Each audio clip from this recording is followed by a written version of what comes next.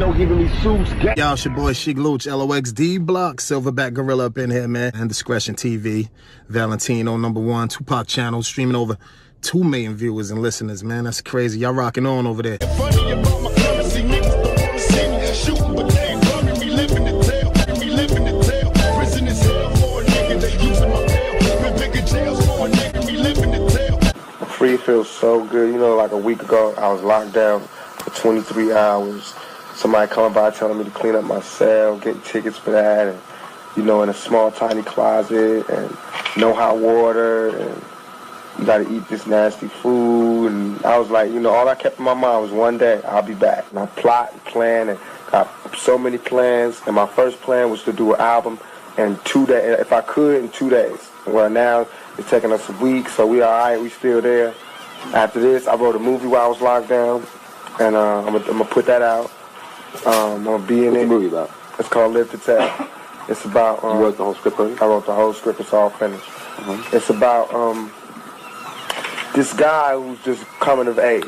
It starts out from when he's a child all the way to when he's, you know, in his 40s or whatever, 30s, and he's finally understanding like what is life really about. It's not like Minister of Society or Boys to Hood or nothing like that.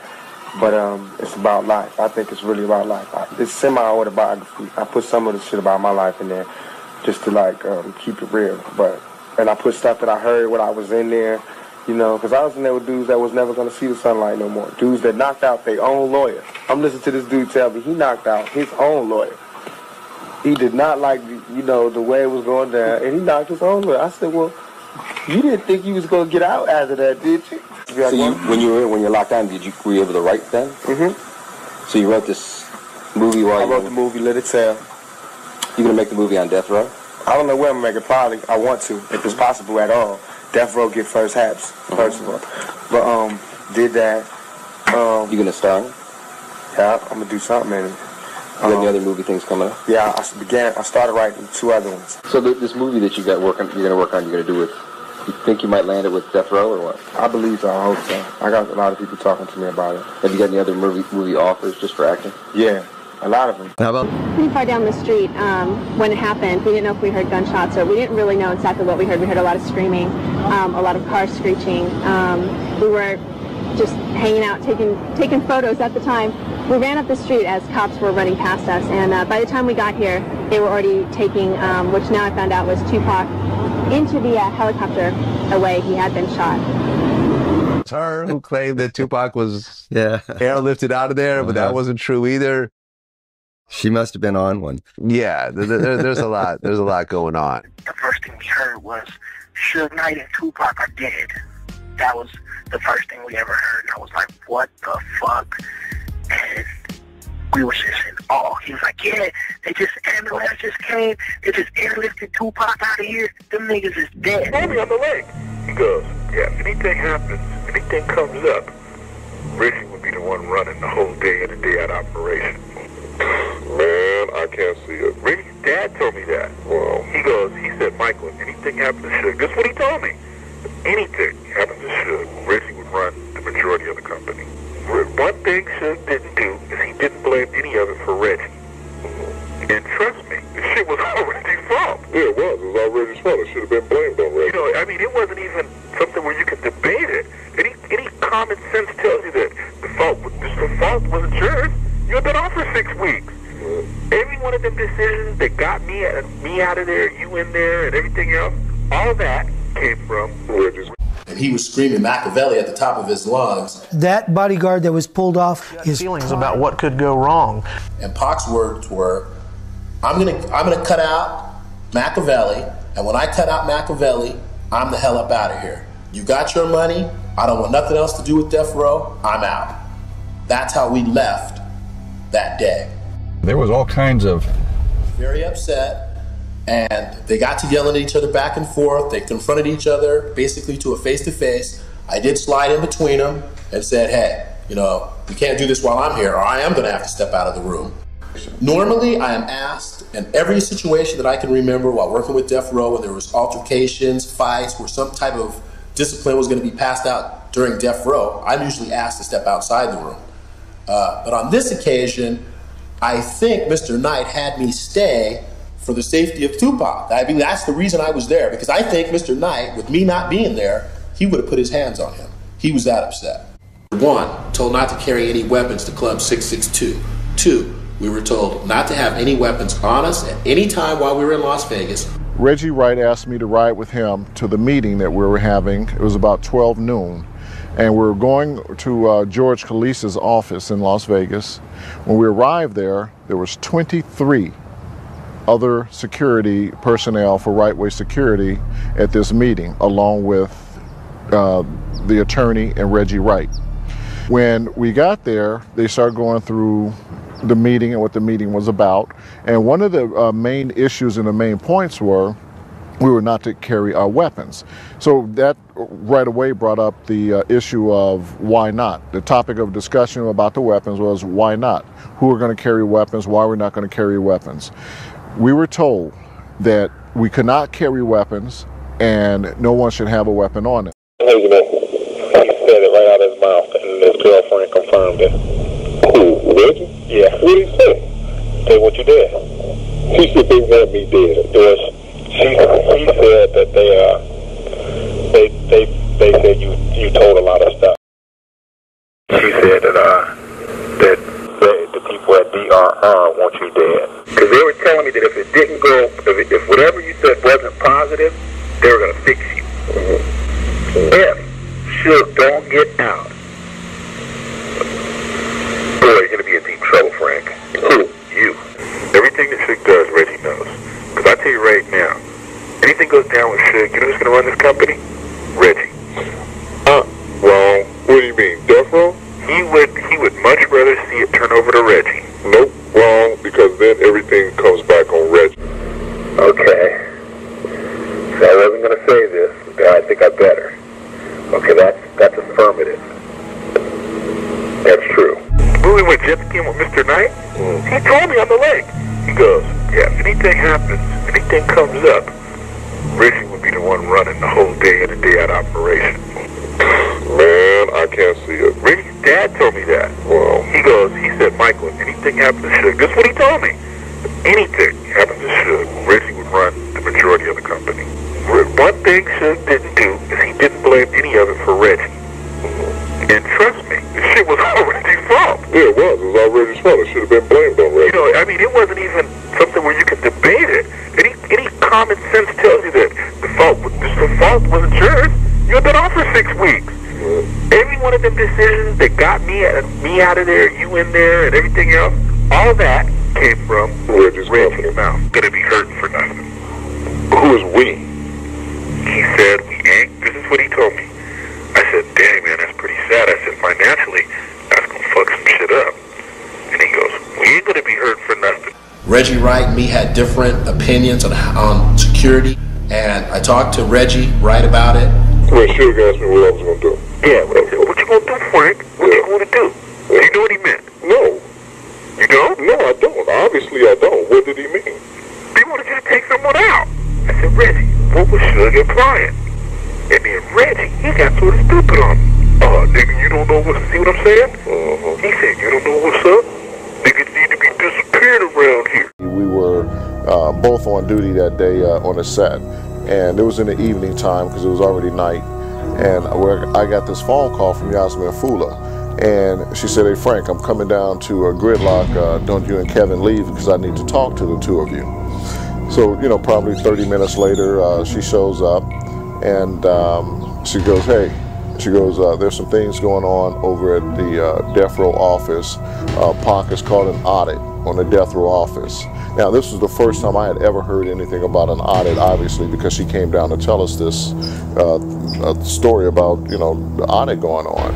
And her main thing was that she wanted us to pay, like, a little bit more closer attention to Pac, watch him a little bit closer because she wasn't sure of the repercussions of this audit that was going to be going on because apparently Pac was pretty hot over it. Pac's words were, I'm gonna cut out Makaveli, and when I cut out Makaveli, I'm the hell up out of here. You got your money, I don't want nothing else to do with Death Row, I'm out. That's how we left that day. Oh, maybe about 3 weeks later, my nephew give me a call and say, meet me at Edie Fall's office, the lawyer's office, and bring 2 straps. So I get there, it's Suge, Reggie Sr., and Sergeant Reynolds. They up there, and they gave us $60,000 to say Lane didn't, to say testifies saying Lane didn't kick the dude. So why were they up there? To protect Suge, I guess. That was his motherfucking hitters, I guess. I don't know. Fuck them though. He was standing there waiting and waiting for somebody, and then Tupac shows up, and they start exchanging words with his entourage and everybody else, and they start stomping and yelling and doing their silly things. But it was odd that, I keep saying odd, but the whole thing is odd. Everything surrounding the case is odd. Orlando Anderson is leaning up at a wall watching people come out of the fight. And this is near the food court. And the bank of elevators is where this happened. And then you walk to the lobby, through the casino a bit, and then to the lobby. And it always struck me as that whole thing struck me as odd. And they let him go. He did not have a ticket to the fight. He did tell people at one point and told the police that he had a ticket, but he didn't have a ticket. He did not attend the fight. He's from Compton. He had no reason to be in Las Vegas. He told some people he came here to gamble. He had no reason, and that to me is you've got a guy at the scene of the crime and you have no reason for him to be in Las Vegas. So why was Orlando Anderson in Las Vegas? Nobody has been able to answer that question, and I asked the police that as well. He did not attend the fight, so he wasn't here for the fight. And selling boxing match by Marion Suge Knight, the head of his label, Death Row Records. Police still have no leads. Prosecutors say Knight is seen kicking Orlando Anderson, and that act is the alleged probation violation. The video is evidence in Knight's probation revocation hearing, proof the DA's office says Knight took part in the beating of Anderson last September. He's on trial for what appeared to this court to be a kick. The atmosphere in which this kick took place, though, I don't think came forth to this court, and I think that should be considered in determining the severity of the punishment to be imposed on Mr. Knight. When I actually knew it was a rumble going on, and that's when I started to break things up. You wanted to break up this fight, if you will. Attempting to pull up the security guard and attempted to pull up Mr. Anderson. At Suge's hearing, I seen him pulling people up on me. That's all I seen. Orlando testified on Suge's behalf. Why'd he do that? He gave up $60,000 to say that he didn't do nothing. Mm-hmm. And the proffer deal, when he did his original, statement to the police about this, 15 years ago, that only covers what he says that day in that meeting. Mm-hmm. If he went on CNN that night and said the same story, they would be able to use that interview against him. So I think he knows full well he had to be careful what he said. So what do you expect to come next? Obviously, Keefe D had to know something might be coming since a search warrant was executed on his home. Says, here at the House of Blues in 1996, an off-duty Santa Monica cop working security confiscated a .40 caliber Glock handgun similar to this from a member of Tupac Shakur's entourage. About 2 weeks after that, I was contacted by Reggie to go over to Santa Monica Police Department to pick up this firearm. Hackey says he first showed the handgun to his FBI handlers and then turned it over to Reggie Wright Jr. A month later in Las Vegas, investigators say it was a .40 Glock handgun that killed Tupac Shakur. Hackey believes the murder weapon was the same gun he gave Reggie Wright Jr. I believe it is. And here's why. Hackey says he asked Wright about the .40 Glock. He stated once I gave him that firearm, he gave it back to his daddy, who at the time was a lieutenant with Compton Police over the gang division. He said his daddy booked that firearm in the property, which, is really and truly far-fetched. And Hackey says 6 months after Tupac's murder, he had another conversation with Reggie Jr. about the missing handgun. It didn't go well. After that, Reggie told me, hey, it ain't given time. I have the money, I have the people, I can have you killed, it ain't given time. Hackey says he told his FBI handlers, and according to these transcripts obtained by Fox 11, also told LAPD detectives a decade ago that Wright had threatened, "I can have you killed at any given time." Many people believe Orlando Anderson was the killer of Tupac Shakur. But we've managed to set up a meeting with Orlando's brother and one of his cousins. Word on the street was Orlando was bragging about it. Why would you brag about something and you know you can get told on and go to jail for life? 6 o'clock, Tupac arrives in Vegas, heads to the Tyson fight. In the wake of the Tyson fight, Tupac, Suge, and the rest of the Death Row entourage had an encounter with Southside Crip member Orlando Anderson, the man in the myth. Chain snatcher. Tupac has been conscripted into a war that he didn't begin. Before he knows it, he's wailing on this young man. You know, the East Coast, West Coast beef going on. Like, they out there. My brother couldn't have did that. How couldn't he? He up. They whooped my brother out, and they tried to kill my brother out there. A white Cadillac came up, and an arm came out and began shooting. Okay, he got jumped, and there was a motive for them. It's an easy way out. That man can't tell you if he did it or not. I mean, you know, I just want to tell everyone that, you know what I mean, I didn't do it. And I feel sorry for him, you know what I'm saying, his fans and his, and his family.